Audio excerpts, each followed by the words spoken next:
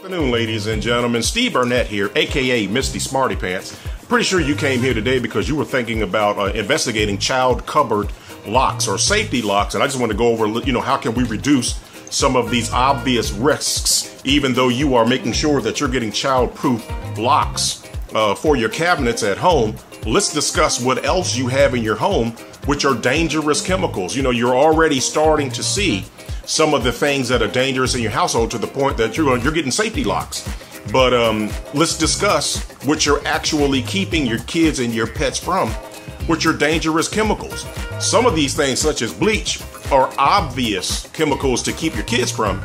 But did you know that you have a household of other products that you had no clue were as dangerous as ammonia and bleach? So what I want to do is make sure that you understand some of the dangerous things that you have in your household. What I'd like for you to do is, if you don't mind, go here to MrSmartyPants.com, MrSmartyPants.com. I'm going to give you a free 16-page home toxicity checklist, and it comes as a PDF. You get it immediately. You get it within 3 seconds. Do me a favor, download it, print it out, give it to your friends and family so you can educate them as well on what you're going to see that not only have I had in my household, you have in your household, but our generation before us and our generation before them. This has been passed down generation to generation on products that you have in your house you had no idea were that dangerous, that you wouldn't even think to lock up in your cupboard with the information that you're trying to find about a lock as well. So we want to get these dangerous chemicals out of your house.